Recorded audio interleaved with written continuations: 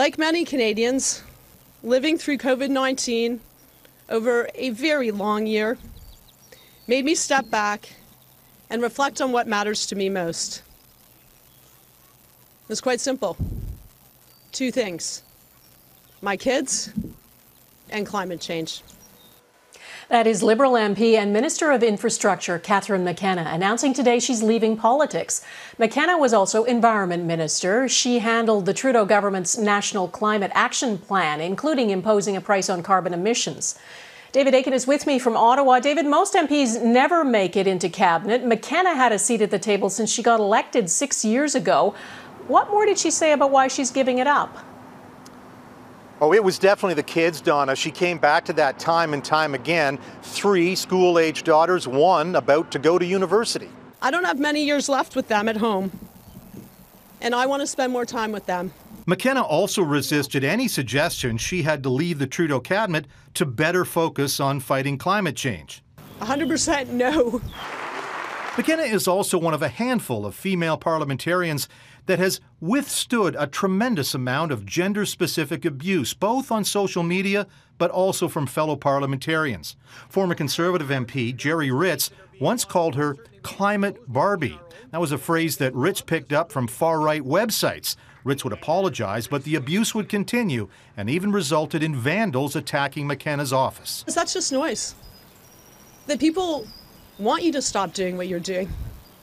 They want you to back down. And guess what? We didn't back down on price on pollution. We doubled down.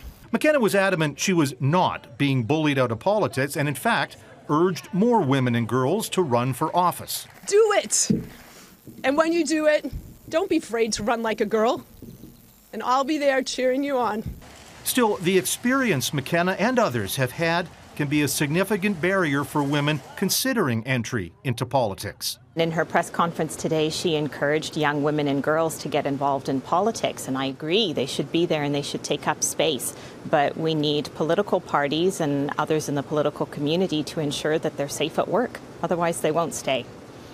Now, McKenna is not stepping aside as infrastructure minister. She's offered to stay on in that role so long as Prime Minister Trudeau wants to keep her in that job, or at least until the 44th general election. Donna? David, there's this lingering question that former Bank Governor Mark Carney might need a riding to run in, and McKenna's is it. Is there anything concrete to back that up? Well, there certainly are a lot of Liberals who would like to see Mark Carney run somewhere in Ottawa, but to be honest, we're not even clear if Carney himself wants to run, and Carney wasn't speaking to reporters today. In any event, McKenna's riding of Ottawa Centre has some pretty deep NDP roots. It leans to the left.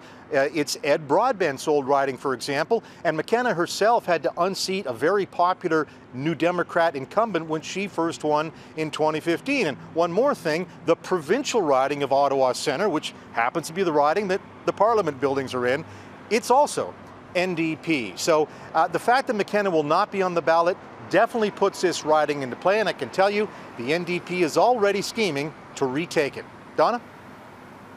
Okay, David, thanks.